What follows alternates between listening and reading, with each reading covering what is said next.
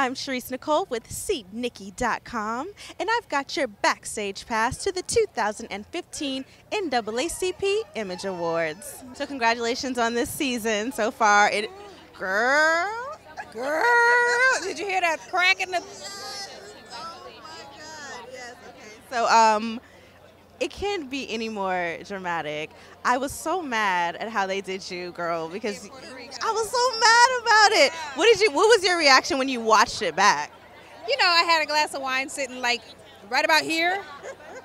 And I just went to calling Claudia and Cynthia and like, did we really, really live that moment like that? Like, and you know, Cynthia's been in the game forever, so she's been such a great, great mentor in this whole thing. Because otherwise I might have lost my sense of who I was. Well, where are you guys now? I mean, has everyone resolved their issues? Is it all kumbaya? It's never kumbaya, ever. Otherwise, it wouldn't be a show.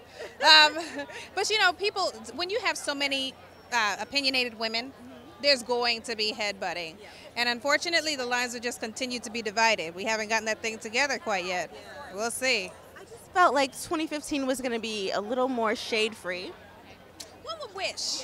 One would wish.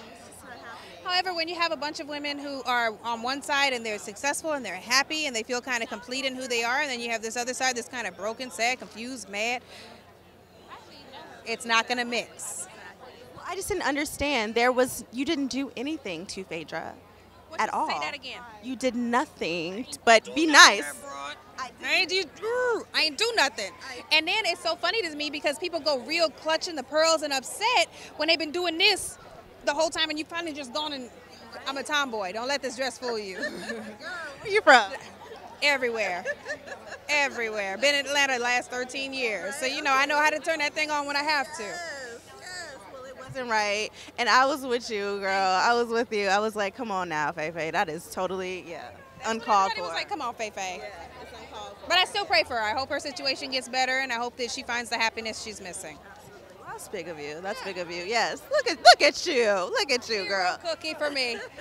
Well, no. The best thing you can do is continue to be fabulous. I mean, let the haters say what they want. But, you know, can't stop the fabulous. Did you notice my boo floating around here? No. Is he here? Let's wait. Did we get that on camera, ladies and gentlemen?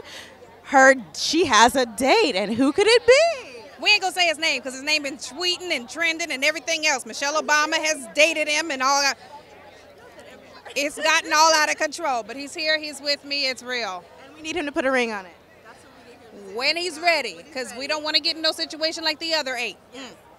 Need him to recognize what he has. Amen. Amen. Tell me a little bit about your career. What is going on with the music? Video's fabulous. Oh, wow. 100 has been doing so well. We shot all the way to number 4 on iTunes and number 111 all across the country. Oh, he just made me so vulnerable. So that's been doing great. The new single, Trade It All, is out. The video for that will be out not this Friday, but next Friday. I've got 2 movies in the works, Let the Church Say Amen and Sons to the Grave. I just did a pilot called Mark's Plays. Everything's going really, really great. Super excited and blessed. Yeah. And I did see you the other night at Kelly Price's event for Whitney Houston. Tell me what that experience was like for you, because I had a ball. I was so uplifted. It was surreal. You know, it's a sad situation, but it's great to see people celebrate her life and to celebrate what she brought to us. You know, she was the soundtrack to my life, whether she knew me or not. I loved Whitney. I love Whitney. I will always love Whitney. Get your man over here, girl. Tell him to come. He's over there peeking around. Tell him to come here, girl. Maybe. I'm just here so I don't get fined.